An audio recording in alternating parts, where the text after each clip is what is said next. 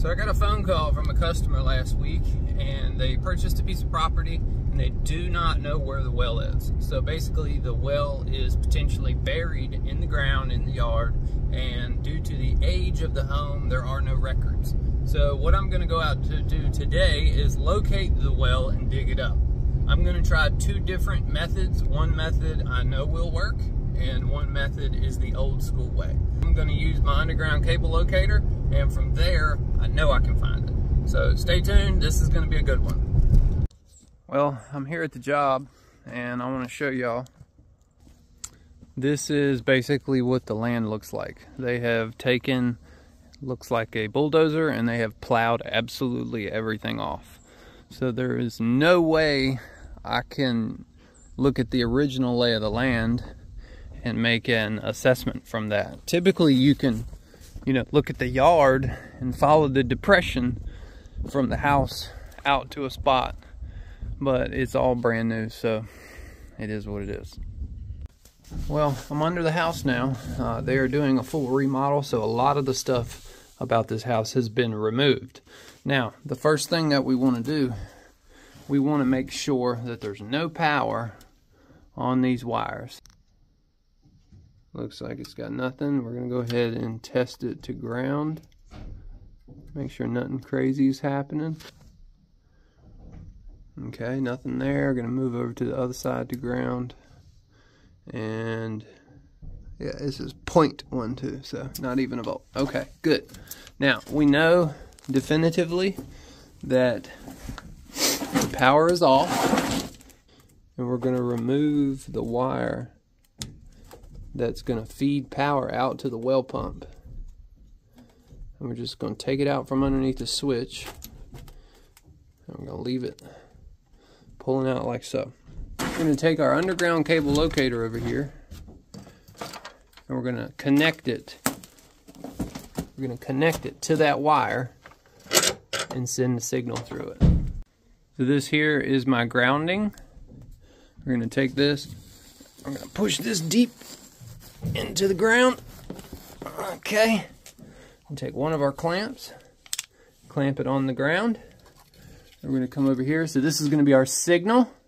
We know that doesn't have power, so we're going to clamp that clamp on that wire there. And when I flip this switch, it's going to be sending that pulsating signal through that wire, and I'm going to use my wand to go find it. All right. So I'm outside, I've got all this area that the well could be, and I don't know where it is. It makes it even worse now that it's been cleared off with the dozer. But we know, based on where the plumbing exited, it exited somewhere in this corner. So it 90'd straight down. So it could go this way, or it could come out this way. So what we want to do, we want to start closest to the house, and we listen for the dead signal. There it went.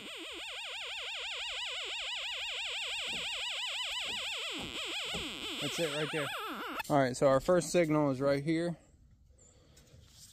I just had to, I had the strength up too high. So we're gonna take one flag. We're gonna put one flag right there. We're gonna turn it back on. What we're gonna continue to do, we're gonna continue to mark this from this point on. You should be able to hear every time the signal dies down.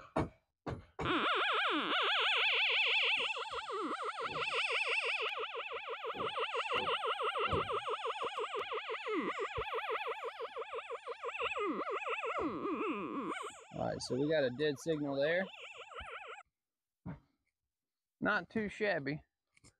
I think we're slowly figuring out a line of sight as far as where this thing is going to be. Okay, I'm getting mixed signals here. I don't know if it's taking the signal and dispersing it through the wet soil, but I'm so far from the house, I feel like I'm losing my signal strength. So we're going to go into the house now. We're going to change up the program, and we're going to see if we can send a stronger signal through multiple wires. Because right now at this point, I'm about 140 feet from the house, and I'm on the edge of the woods. I get a really strong signal, and then I get a weak signal for about 20 feet. So I don't really know exactly where to dig. So I'm going to change my wires and see what happens. Is I have this ground wire here. I'm going to go ahead and strip it out. And I've got that black wire there. So we're going to go ahead and send a signal through all three of those wires. Okay, I've got all three wires twisted together. I'm going to take that and make sure that's nice and clean. Take that, clamp it on there, give it a nice little twist to make sure it's on there good. Now, I don't know anything about this system right now. The system doesn't run. So potentially the wire could be broken in the ground and I could be depleting my signal out into the ground, and wherever the signal gets weak and it stops is where it's broken. Or it also could be where it stops and gets weak is the well. But there's like a 20-foot area out there where I'm still getting a signal and it's weak. So I can't dig up a 20-foot section. So I really need to pinpoint it a little bit better. Because I get my last strong signal right in this area. Is I'm going to get a shovel and I'm going to dig right here. I'm going to sit here and continue to dig for about 20 minutes. And then I'll show you the final results, whether I find a pipe or a wire or the well. All right, I've been at it for about 10 minutes at this point. That's how deep my hole is. I don't know if you can tell. Now, if you take the wand, now watch this.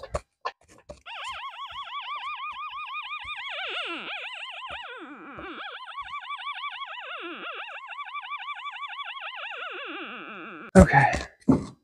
Need to formulate a new game plan because I have dug this hole for going on 25 minutes. It's very deep. I've expanded it wider. I haven't found any wire. All I can say is this thing is either here or as deep as I don't know what. So, because it's like literally the depth of the wand at this point, what I'm gonna do is I'm gonna go back to where I get a stronger signal closer to the house. I'm gonna dig down, see how deep the water line is first. And I'm not gonna try to find the well at this point. I'm gonna try to access the water line. And then I'm gonna dig down and cut the water line and send a metal snake through it and figure out the distance and how far it goes until it stops. That should tell me exactly where the well is. Like, so here is my hole.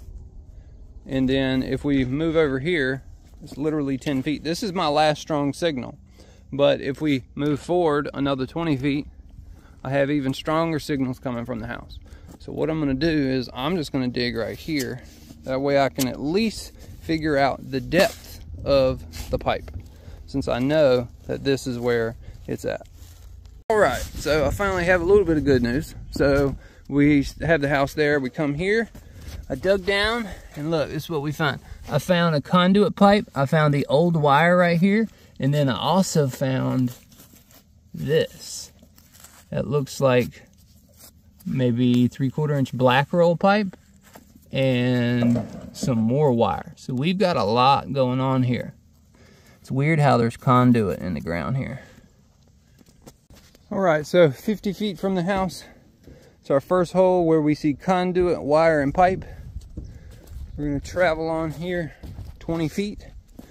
This is the second area where I have exposed the pipe, the conduit, and the old wire. And then I move 10 feet to my original giant hole, and I extended it further over that way, trying to find the conduit and the wire and the pipe. But guess what? It's not there. So literally between here and there, the well must be somewhere in this spot. So I wanted to get the dowsing rods out and see if the dowsing rods will actually kind of mitigate a X marks the spot. Since I have more or less a rough area that's 10 foot wide, I want to see if the dowsing rods will actually show that.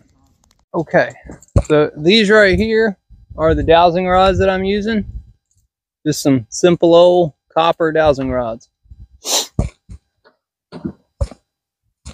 I'm going to start over here. Now, I'm somebody who truly does not believe in these things.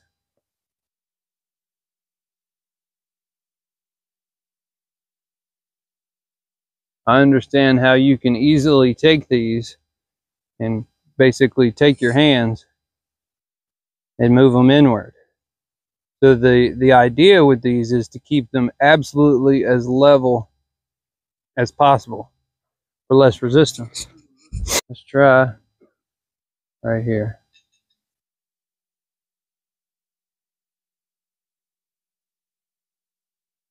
Nothing. Okay. Now what we're going to do, we're going to walk from hole to hole, get them straight.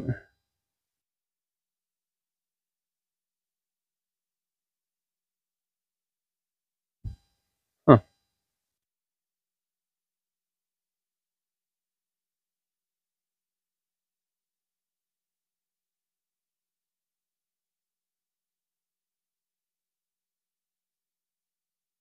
Check that out.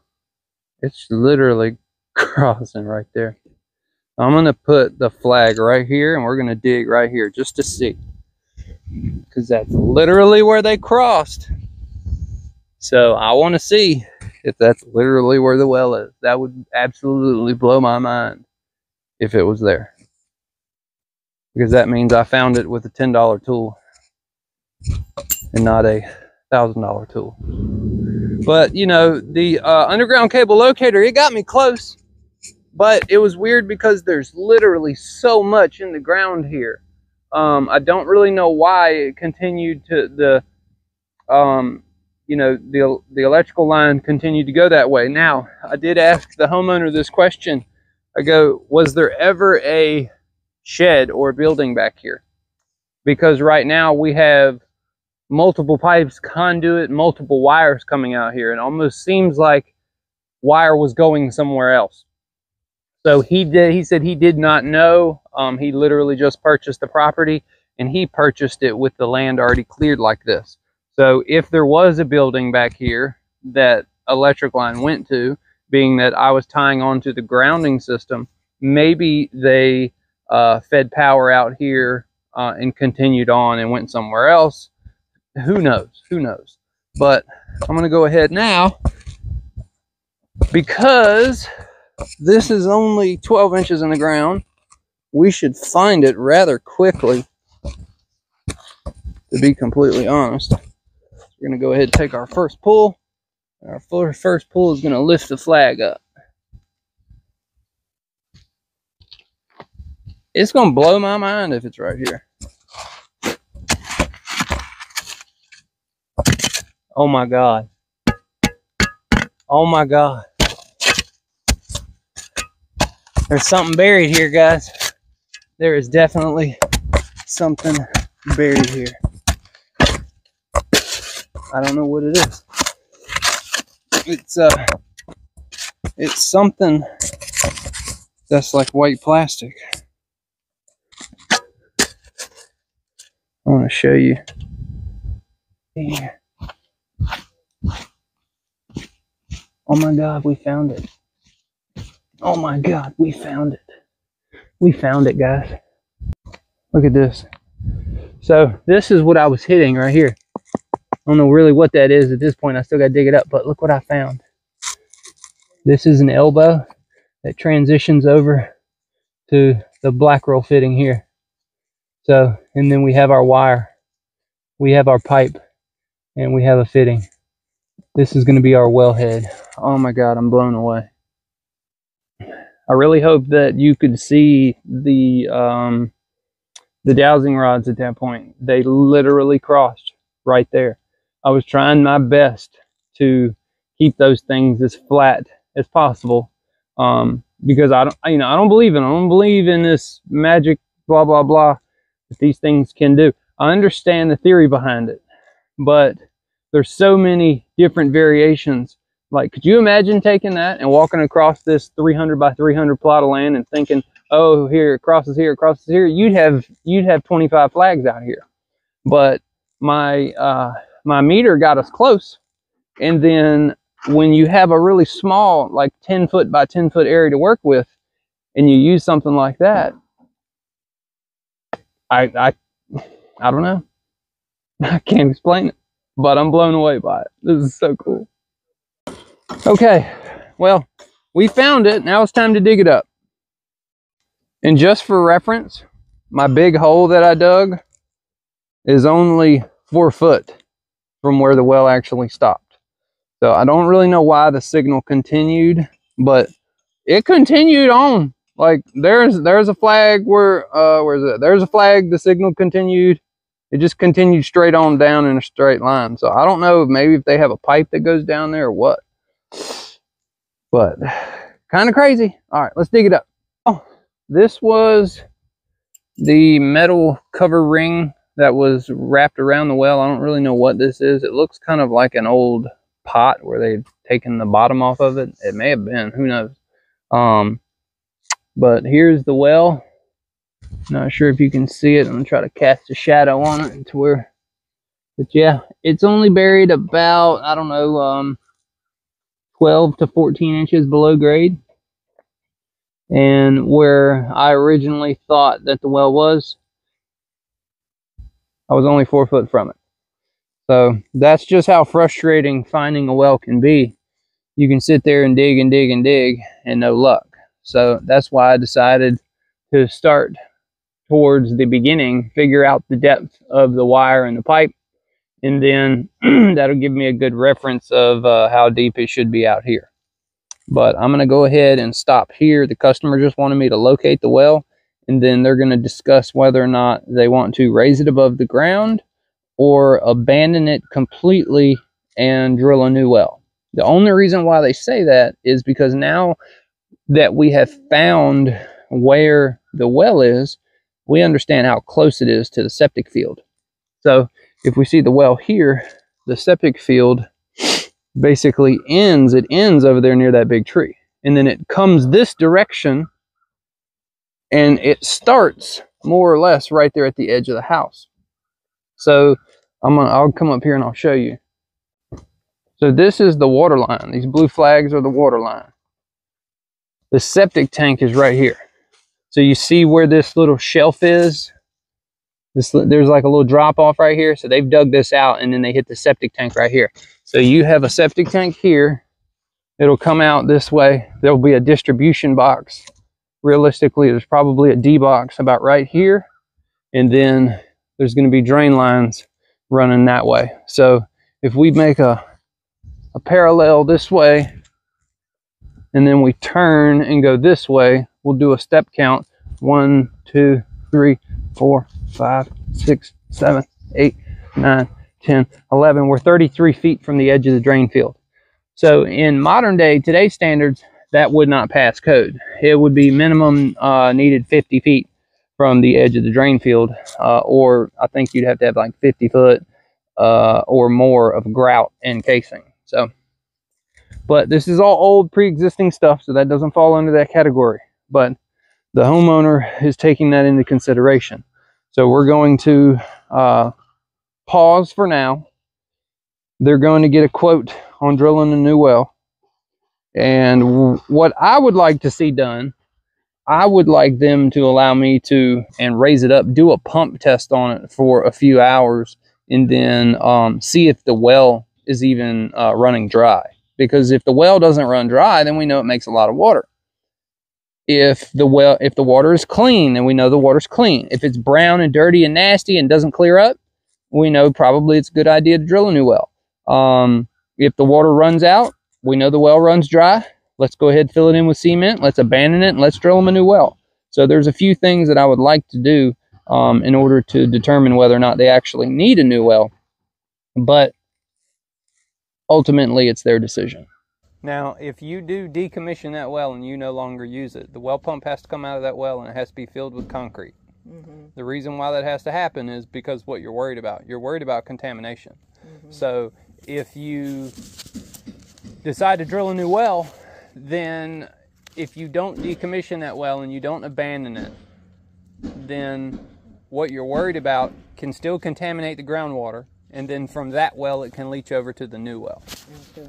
So that's just another thing that you have to think about. Mm-hmm. So not only are you going to drill a well, you're also going to abandon that well. And an abandoned well is how much? Depends on the depth and the amount of concrete that has to be put in it, but you're looking $1,000, $1,500 to abandon it. Okay. Per state requirements, anyway. Mm-hmm. So it's probably gonna end up being a new one. Okay. So do you need me to call him in the morning? The first thing you have to do is go to the health department and get you a permit for a new well. Once you get you a permit, let them do their thing. They'll come out here, eyeball the property and all that, and then you bring us the permit and a deposit, and then you'll get put on our calendar to come out here and cut you a hole. Okay, so the health department. Yes, ma'am. Okay, I just got to figure out where this at. All right, well, I'm all done. Back in the truck, just finished making out the paperwork, the bill, all that. Had to write down all the information because we don't want to lose any of that information. I talked to the customer. She decided she just wants to drill a new well.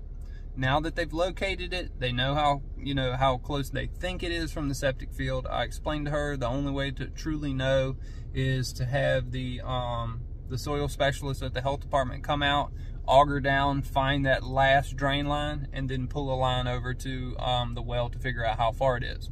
Regardless, she just says that the well's too old, she doesn't want to use it, and she wants to drill a new one. So she's actually headed to the health department now to get a permit, and that will actually be the direction that we're going to head. So I thought it was really cool that the dowsing rods crossed right where that well was. That was really cool. I hope I could actually see that on camera. I didn't have my other mount today. I wasn't planning on doing this today. Luckily, I had my tripod with me to where I could post something up. So, but yeah. So just leave a comment in the comment section. Let me know what you thought about today's video, and if you believe in dowsing rods or if you don't believe in dowsing rods. But that was really cool regardless. But thank y'all for watching. If you're not subscribed, smash that subscribe button. I would appreciate it. I'm going to try to get to 100,000 this year, and I cannot do that unless y'all hit that button. So the YouTube algorithm has really changed for this year. I'm looking at a 70% drop in 1 month, which is ridiculous. I was looking at 80 to 100,000 views in a month, and like, no, what was that? Typical 3 days on a video, 80 to 100,000 views. Now I'm getting 8 to 10,000 views.